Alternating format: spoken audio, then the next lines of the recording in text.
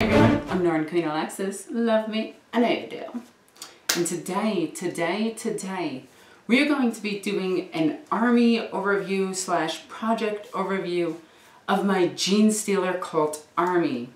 So I saw a lot of you requesting me to do the armies that I have here in my studio, which is my apartment. It's a studio. But a lot of you have been requesting to see my entire forces. So I thought, why not start with the Genestealer cult, since the past few weeks we have been focusing on them.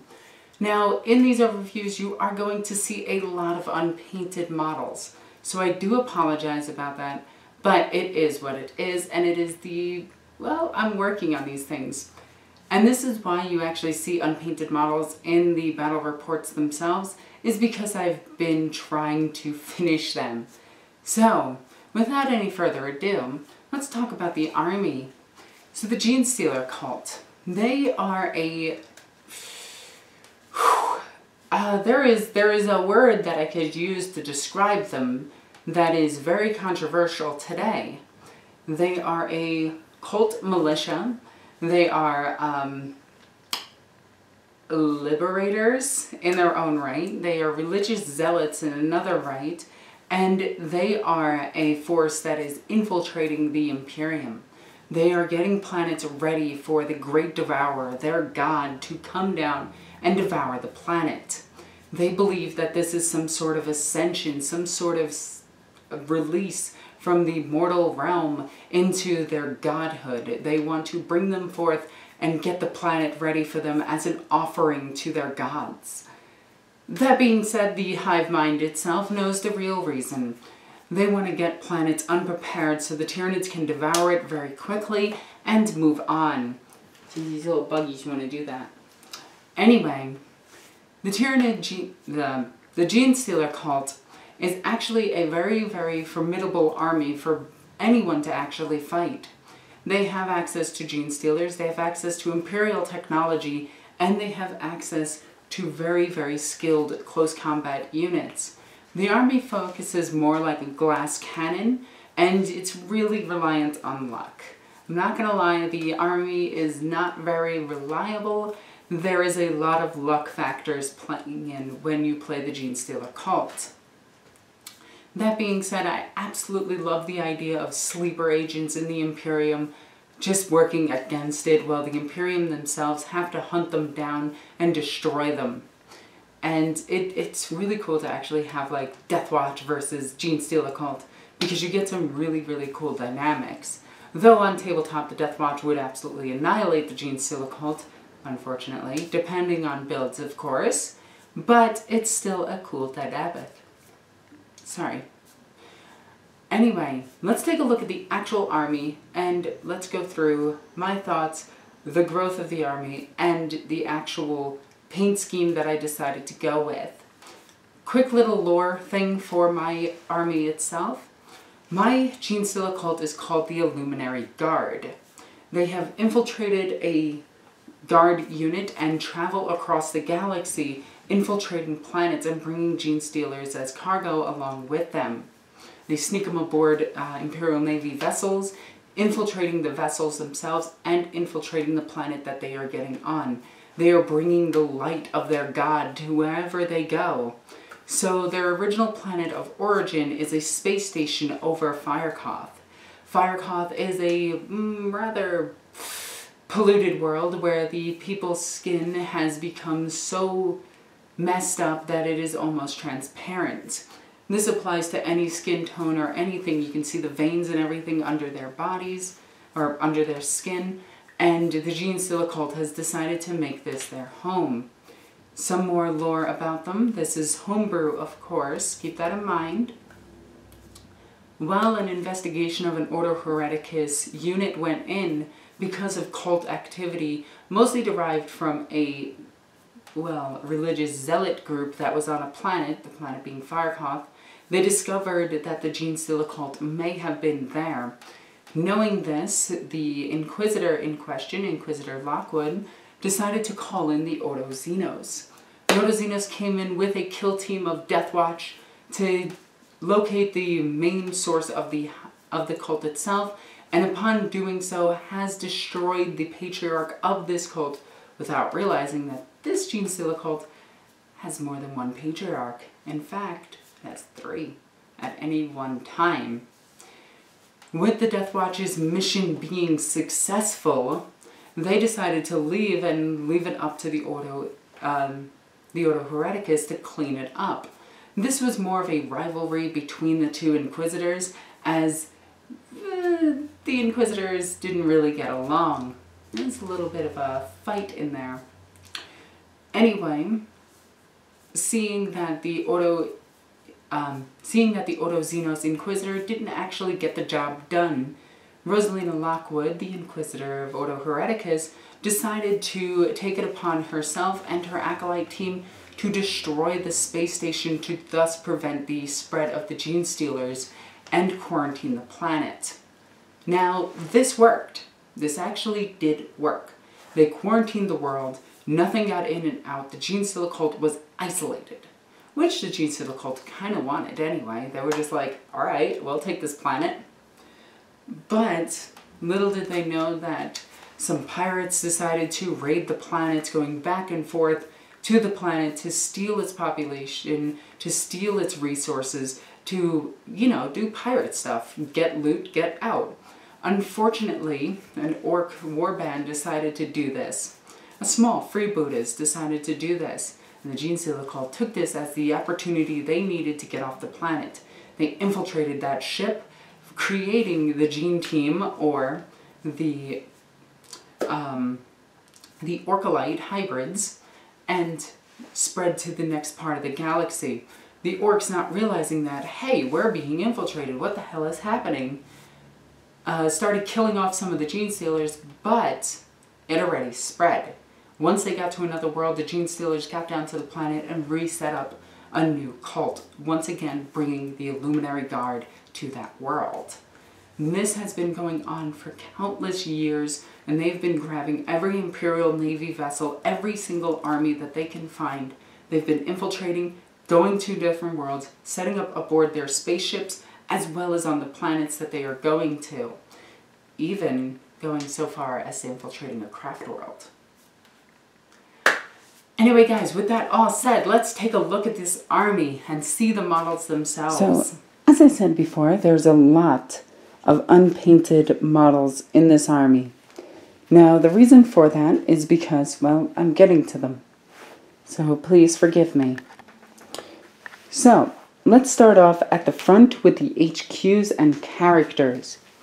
Right off the bat, we have 2 Acolyte Icon wards standing next to a Primus and 4 Magoses, including a brand new Magos, the female Magos. I'm really excited to have her in my force. All of my Magoses are painted slightly differently. I've got to redo the base on this one.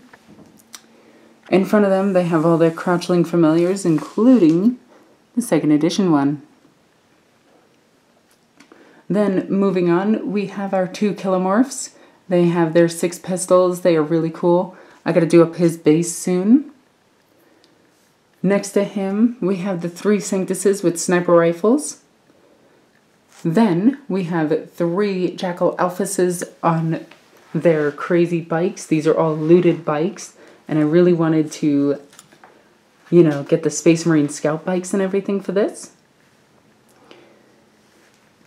Behind them, we have 2 Nexos, or however you pronounce it.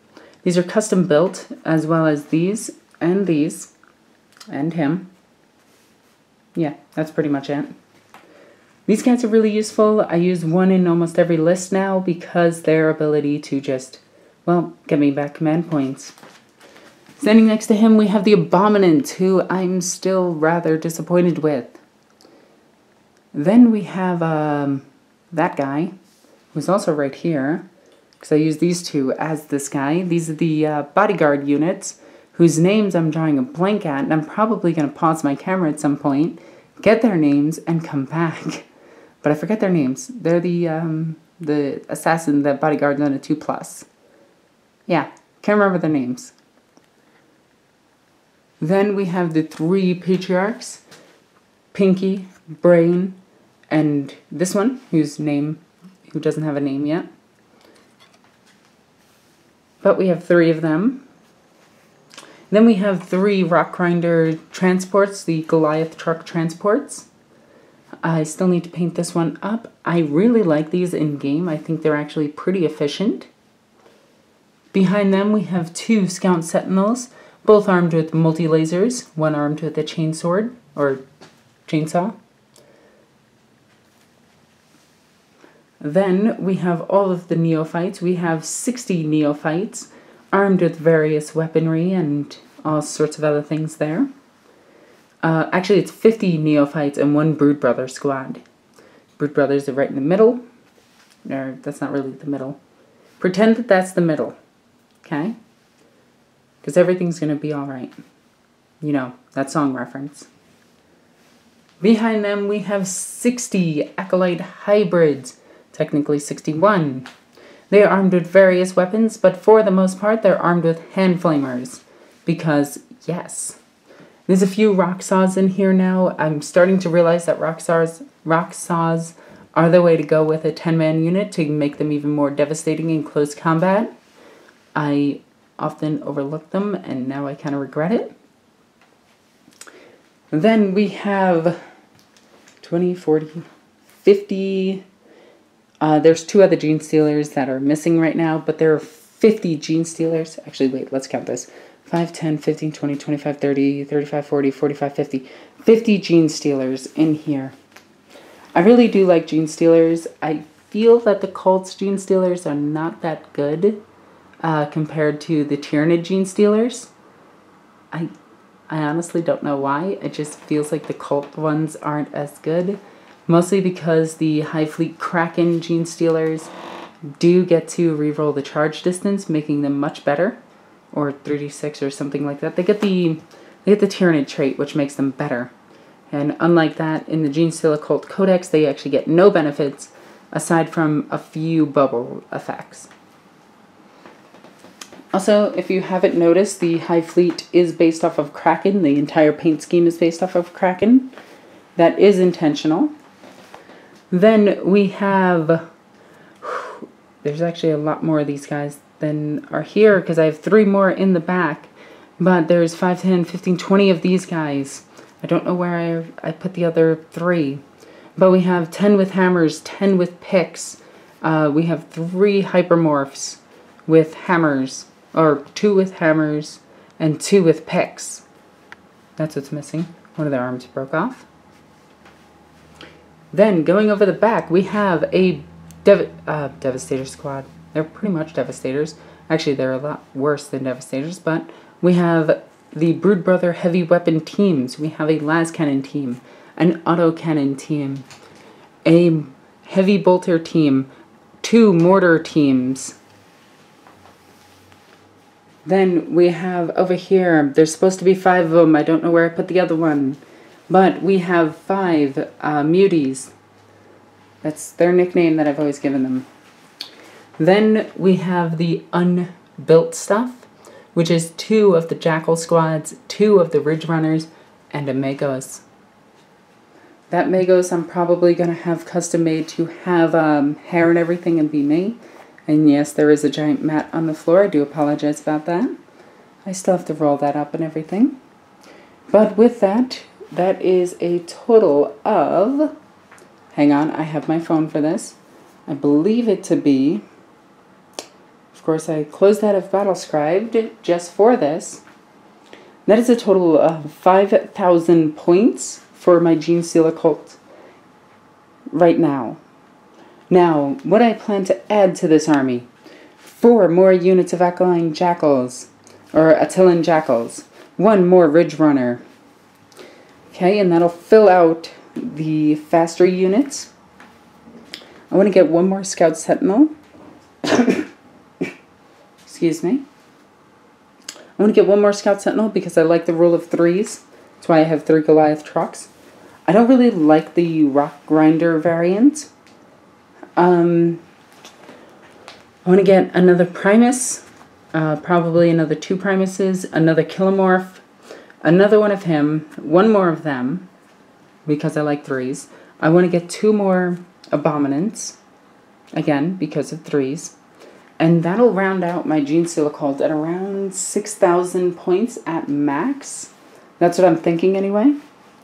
But this is what we have so far. We have 5,000 points. We have a ton of different options, but as you can see, the ones that are painted are what's appearing on the channel. And we don't have much painted just yet. So I've been working on this army quite a bit, and I want this army to be one of my featured armies. So for me, I want Sisters of Battle, Space Marines, Custodians, and Genestealer Cult, and Tyranids. Those are the 5 armies that I really like to run. Actually, if you look over here, you can see some of the other armies, including my Imperial Knight household, and my Primaris Marines. And if you guys want videos on all of these things, you just have to say so. So I can go over like my Aeronautica, which includes 3 of these, 3 of these, 1 of that. Actually, it's 2 of these. Over here, we have my Custodians, Blackstone Fortress, really good game. My Tyranids, which are all up here. And yeah, I could do a video review for each one of these for what I have in the studio. If you guys want to see it, of course, you just need to comment in the comment section down below. What else would you like to see in the Genestealer cult? What else would you think I should add to the Genestealer cult? Or do you think at 6,000 points they're pretty efficient? Anyway, guys, I'm Alexis the Ego Queen. I love you guys. Oh, and be sure to check out all the links in the description down below. You can follow me on all sorts of social media, including Instagram, Twitch, YouTube, which you're on right now, Twitter, and Facebook.